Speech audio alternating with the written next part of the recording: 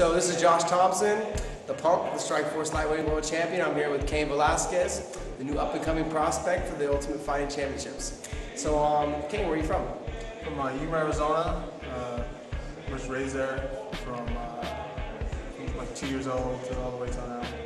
And then I understand you have a good wrestling background. Where'd you wrestle at? Started wrestling in Arizona. Went to junior college at Iowa Central Community College, and then from there I went to Arizona State University. And then after college, what'd you want to do? Start fighting? When you come and fight? Yeah, during college, I told my wrestling coach, who's Tom Ortiz, I told him that I want to start fighting after I was done, and he told me, get down with the wrestling season, get my degree, most important, and he'll get me in touch with the right people to start fighting. And he did. He's real good friends with Dwayne Zinkin, both past wrestlers, and pretty much got me out here once I got done with my degree. I pretty much drove out here, myself in my car, and started training out here. And then, so you're here now in San Jose, training full time, and then you had some success in your first, 1 or 2 fights outside of the UFC, right? I had 2 fights outside of the UFC. Had a Strikeforce fight in Fresno, and had a Bulldog fight in Russia. Oh, that's right. And then those both went your way, correct? Yeah. And then from there, you signed with the UFC, and everything's been good from there. And then tell us about your fights in the UFC.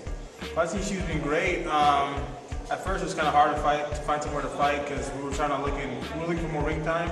So we were looking for other shows to compete in first before we got to the UFC, and pretty much it just didn't happen.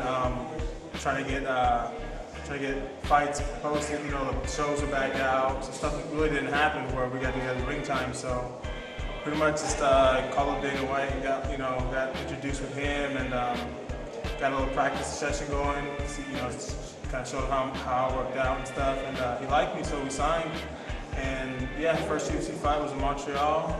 Against who? This is Brad Morris. That was a first round stoppage. And your second fight was? Second fight was against Jake O'Brien. It was a UFC fight night. The first round stoppage again.